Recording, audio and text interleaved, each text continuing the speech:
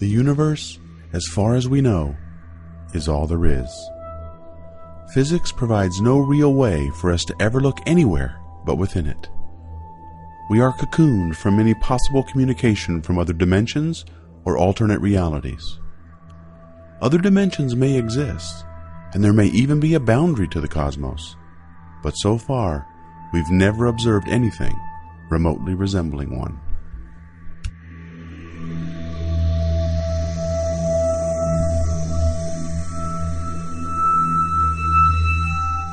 On very large scales, the universe is actually a pretty simple place.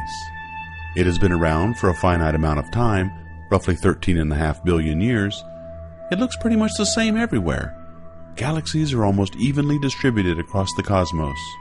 Everywhere we look, we see about the same number of galaxies. It is also big. Very, very big. And it's getting bigger.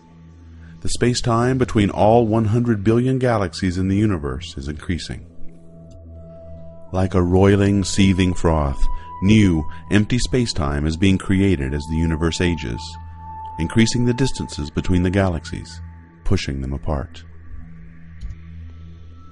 Since the universe is expanding, it is a natural question to ask, what is it expanding into? When we peer deep into the cosmos, we cannot see a boundary. So far, we have uncovered no evidence that a boundary exists. Space may extend to infinity, or it may not. But in Einstein's universe, things can be curved. And if things can be curved, they can be curved in on themselves, twisting and bending the shape of the universe into virtually anything imaginable. General relativity makes it possible to live in an infinite universe with no boundary at all. Because of general relativity, space-time is not a static entity. It is a dynamic and ever-changing fabric within which the locations of all galaxies are woven.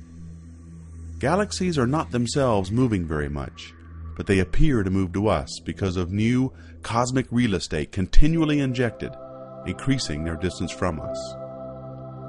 It is this creation of new space-time and the rate at which it is being created which determines how fast a galaxy appears to be moving away from us.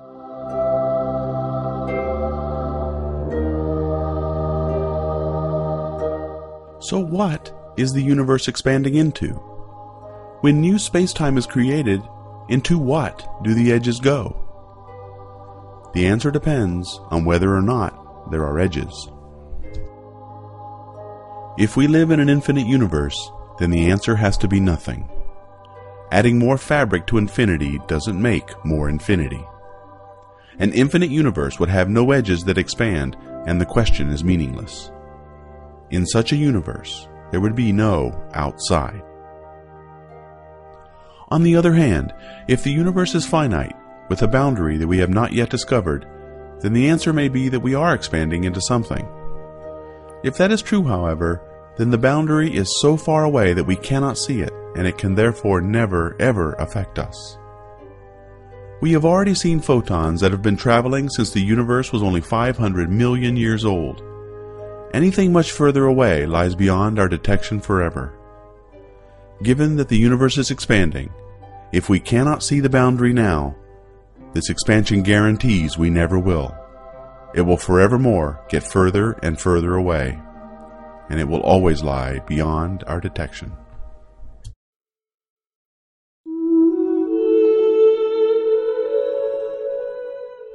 Only 100 years ago, we had no idea there were other galaxies besides our own. It was thought that humanity and the galaxy we inhabit was an island, adrift in a universe of 100 billion stars. We now know that our universe is a vast, dynamic cauldron of activity, home to 100 billion galaxies, all racing away within a boiling ocean of space-time. While we may yet find our universe is just an island, we have yet discovered it is much larger than we ever thought.